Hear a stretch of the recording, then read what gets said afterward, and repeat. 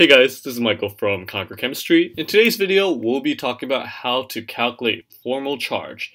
Calculating formal charge is pretty easy. I'm going to show you the shortcut of how to do it. Really, all you have to do is follow this formula that formal charge equals the number of valence electrons minus the number of dots minus the number of lines.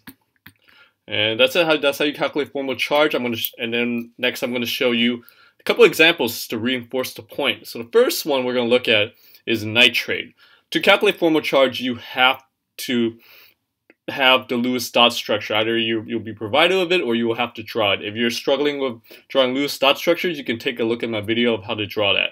So to calculate the formal charge of each of these elements, we just follow this formula. Let's start with nitrogen. So for nitrogen, the number of valence electron is 5, and the reason I know that is because if you look at the periodic table, you'll see that nitrogen is in the 5th column of the periodic table. 1, 2, 3, 4, 5. So that's how we know it has 5 valence electrons. Then minus the number of dots. So around this nitrogen right here, you see there are no dots. What I mean by dots are the lone electrons. So 0 dots, and then the number of lines, which is the number of bonds, you see there's 1, 2, 3, 4 around the nitrogen. We do the math and we get positive 1. So the formal charge of the nitrogen is positive 1. Next, let's take a look at this oxygen right here. The number of valence electron of oxygen is 6 minus the number of dots. You can see it's 1, 2, 3, 4 dots minus number of lines, 1, 2. And that's going to give you a formal charge of 0. Next, let's take a look at this oxygen.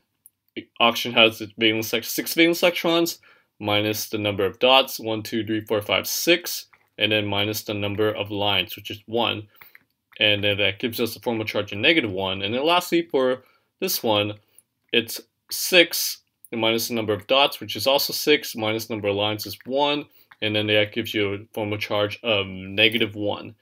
Notice that the sum of the formal charge is equal to the total charge of the compound. So we have -1 plus 1 plus -1 plus 0. That gives us a total of -1, which is the overall charge of this ion. Great, let's do another example. Next we have carbon monoxide, CO, and this is the Lewis dot structure. So we're going to use the formula to figure out the formal charge of each of these atoms in the compound. So for oxygen, 6 valence electrons minus 2 dots minus 3 lines, giving us a formal charge of +1.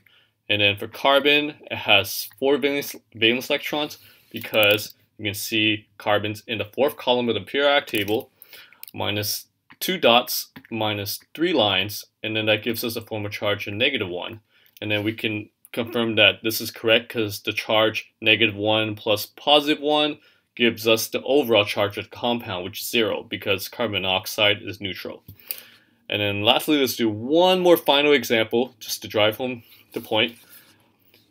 So we'll start with the nitrogen. Again, the formula is the number of valence electron, which for nitrogen is 5, minus the number of dots. There are no lone electrons around the nitrogen, so 0. And then minus the number of lines, 1, 2, 3, 4. 4 bonds around the nitrogen, and then that gives us a formal charge of +1. And then for each of the hydrogens, hydrogen has a formal charge, has a 1 valence electrons minus no dots, no lone electrons around the hydrogen, and then minus 1 bond. So that gives us a formal charge of 0. All the other hydrogens look exactly the same, so we know these hydrogens also has a formal charge of 0. And then notice the sum of the formal charges, 0, 0, 0, 0, and +1, gives us the overall charge, which is +1. And that's it. That's really how you calculate formal charge. It really just comes down to this formula. You may see a different formula in your textbook with the 1/2 and the bonding electrons and the non-bonding electron, but this is just a much easier way to calculate formal charge. Just remember, formal charge is the number of valence electrons minus the dots minus the number of lines. And then if you enjoyed this video, give it a thumbs up, subscribe, share, because I'll be posting up tons of videos throughout this semester that will help you do better in chemistry and conquer chemistry. And then if you like my teaching style and you're interested in individual tutoring, check out www.conquerchemistry.com/online tutoring. Keep practicing, and I'll see you next time.